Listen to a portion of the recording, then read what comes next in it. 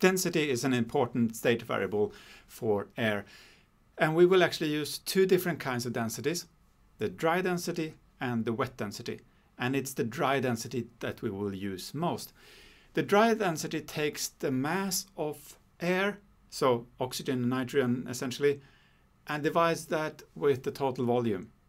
And the total volume also being some water vapor.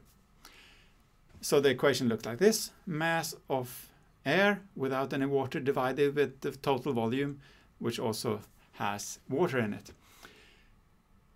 The wet density is the more normal kind of density, where we take everything that is in the volume and divide that with that volume.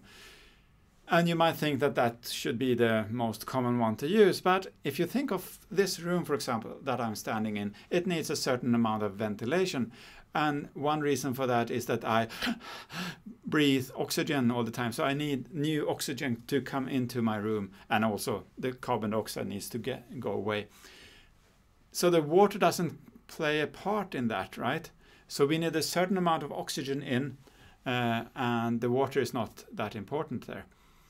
It is important because it occupies space, so the more moist the air is, actually the less space there is for the oxygen. Remember, as soon as I give you flux in cubic meter, you have to convert that into kilograms, because you can't make mass balances in volumes. Now, if we draw the density of the air, it's typically not drawn in a Mollier diagram because it becomes so messy with all the lines. So it's often drawn in a separate diagram, and it might look like this. So we have a double x-axis, one for the dry density and one for the wet density. So that's why we have something like that. And we also draw these lines for different relative humidities.